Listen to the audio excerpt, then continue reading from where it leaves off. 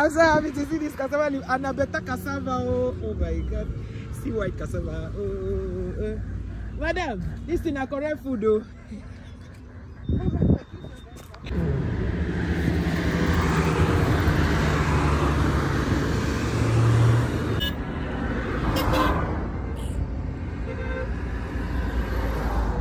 So I went to buy yam, so I looked behind the woman. I saw fresh cassava leaf, and because you guys have said you wanted me to do a video of how people are eating cassava leaf, how can people eat cassava leaf, you kept asking these questions, and asked that I do a video of how to process make cassava leaf for eating. So I decided to harvest. You know what we eat is the soft area. You can see from the first clip and everything that is going on here. We will now cut it like this, and I want you to watch how we do it so that when it's your time you can try it out. So people were trying to say, what kind of food is that? It's not nice. Please don't condemn people's food until you try it.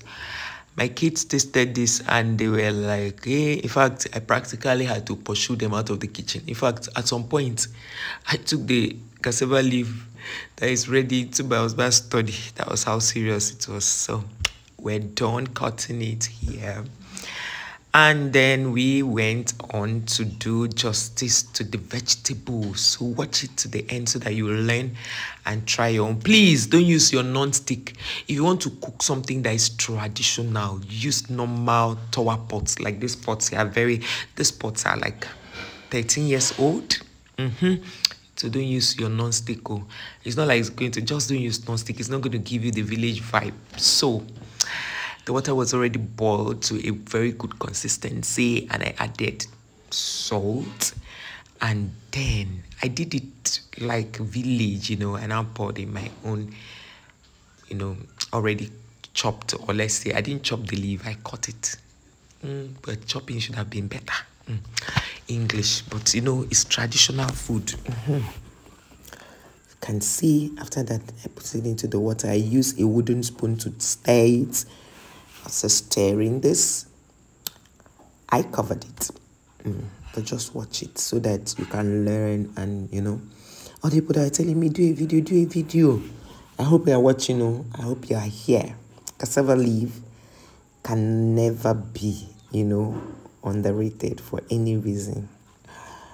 Can never be underrated for any reason. So I love to use green peppers mixed with red, so that to give that traditional taste. So the cassava leaf was already boiling. Like I tell people, always boil and ensure that it's still soft. It will still maintaining its green color. So you bring it out and check to be sure that it's very soft. So that's why. So I didn't use blender. I decided to pound, so that it will give me that traditional village, taste. This is pounding ready. We move on to the next process. I didn't show you how I was chopping my onions, but it's okay. But like this food has 4 ingredients: palm oil, salt, onions, and pepper. That's just all. So this time that things are like this in Nigeria, people are going to really eat a lot of these vegetables. In my locality, we love it like that. So now it was already very soft, so I put it in I put it inside this basket to drain, for the water to drain out. And then I began to touch it, and it was already very soft. You can see it's soft, really soft. And after that, I decided to add the next cold water. As you can see here, it's like cold water. I can see how I'm comfortably putting my hands into it to give you that feel. You see there?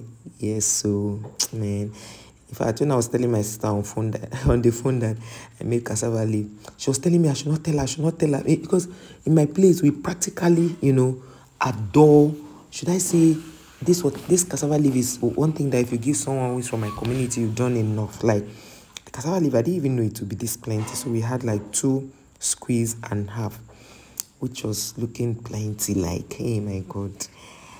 As you all know now, everything was ready to start giving it the perfect, So I took you guys along. I put another pot on fire, put one correct traditional palm oil from the village, and then I allowed it to, be hot for a while. Then I added my onions. Yes, I don't like my palm oil frying. So once it's very hot, I put my onions. Some people will want it to do shung, although the shung has its own taste. But I didn't allow it to over fry, so I just added my onions and allowed it to fry a bit and then to build flavors. And then I used my wooden spoon to stir. After stirring it, added little salt and stirred for a bit.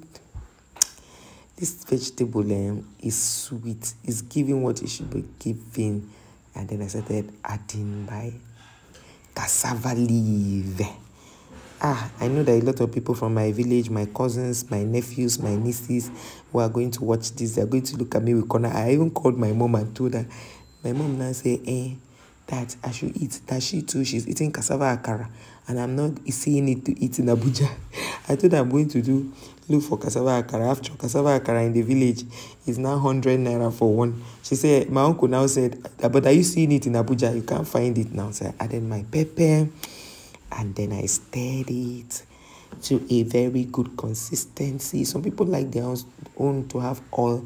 Some don't like it to have plenty. Or you can actually use this to eat boiled corn, roasted corn, yam, boiled yam, and eba. Some people use it to eat eba.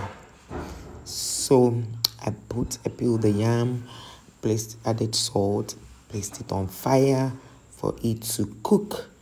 And guess what happened? It started boiling, and the next few minutes it was ready.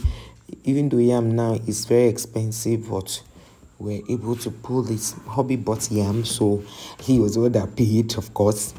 So your girl decided to boil yam, and then we did justice to this. My husband doesn't like using palm oil to eat yam, so me, I love it. Oh my God, can you see that? Can you? In fact, even people who are in the village right now are jealousing and swallowing saliva, salivating over this food. Check this